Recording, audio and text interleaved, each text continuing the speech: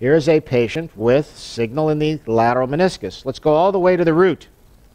Here's our root, which we said is usually kind of a sloped triangle or a truncated triangle.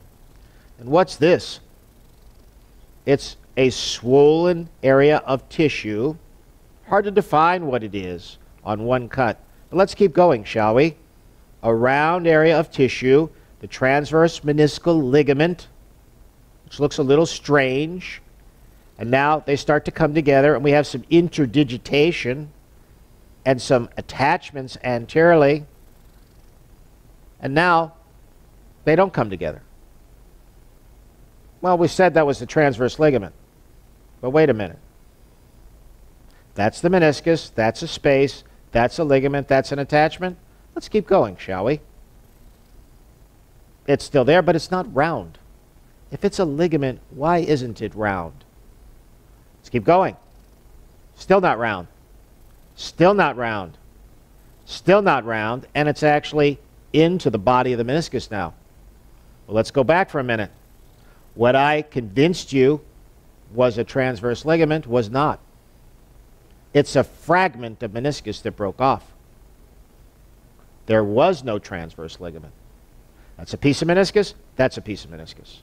That's a piece, that's a piece. That's a piece, that's a piece. That's a piece, that is a piece. And so it goes all the way into the body with this obliquely oriented tear with a cleavage component that finalizes in the body, and you can see it coronally too. There it is. There is no transverse ligament going from meniscus to meniscus. There is the root attachment. There is your giant tear, and the fragment is in front of this particular slice.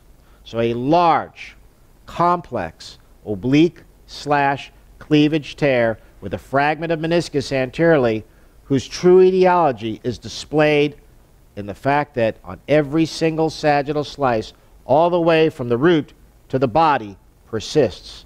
And that's how you make the diagnosis of an anterolateral tear with these complex anatomic characteristics. In the next 5 minutes, I want to just talk about the concept of extrusions. And I don't mean the kind in your back. I mean the kind in your knee. What, you say?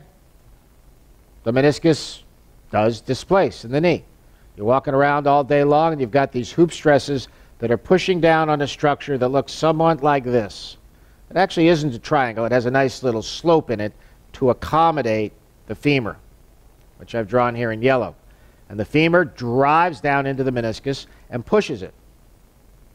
Unfortunately, when we're young and healthy and vibrant, in other words, under age 60, the meniscus can tolerate it because the attachments are nice and tight and firm. But as we get a little bit older, or if we abuse the meniscus by running 10K every day, and we start driving the femur down onto that meniscus, the attachments may get looser and stretchier and more plastic, and the meniscus starts to displace out of a line between the edge of the femur, we'll draw that line, between the edge of the femur and the edge of the tibia. So the meniscus starts to migrate beyond that line. And that may be the primary cause of DJD, or osteoarthritis of the knee, or it may be a secondary phenomenon. Once osteoarthritis begins and we get a little synovial hypertrophy and inflammation, the ligaments digest, the meniscus starts to get a little plastic and deformed, and it starts to move out, and then the arthritis gets worse, and it's a vicious cycle. We here at ProScan refer to this as pseudo-extrusion, or plastic deformation of the meniscal attachments due to arthritis. Now, what's a true extrusion? A true extrusion for us means one of two things. The attachments have given way.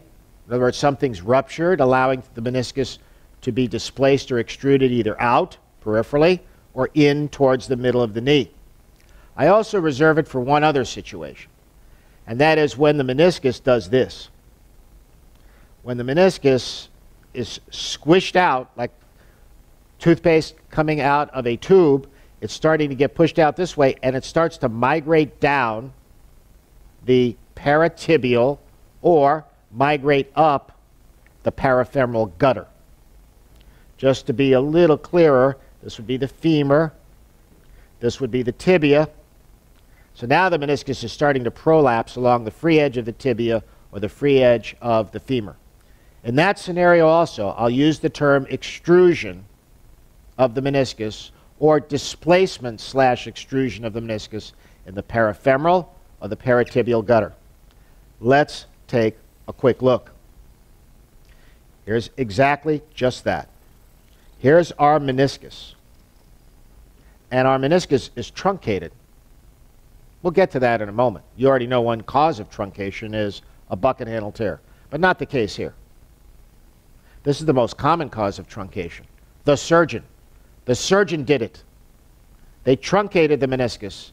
They went and cut the inner portion of the meniscus, which actually has a lot to do with the meniscus extrusion or displacement along the paratibial gutter. And here it is right there. Our meniscus is in trouble, and this patient is lying on their back. They're not even standing up. There's no hoop stress driving down, pushing the meniscus out. When the patient is standing, it's even more extruded. Why did this occur? Because the meniscus got chopped right here. And now when you drive the femur down into a structure that is now paper thin and irregular and has lost some of its depth, you know from physics that that produces a scenario that enhances the pushing effect of the meniscus to one side. And most of the forces are coming down and out and down and out on both sides. So the mere fact that there's a trimming increases the likelihood, the physical likelihood, that a meniscus experiences more downward force, more hoop stress, and greater likelihood of displacement, and therefore displacement into the parafemoral and paratibial gutter, rendering it useless. So meniscectomies are not to be taken lightly. And we'll talk about later on what circumstances they are absolutely indicated. Thanks.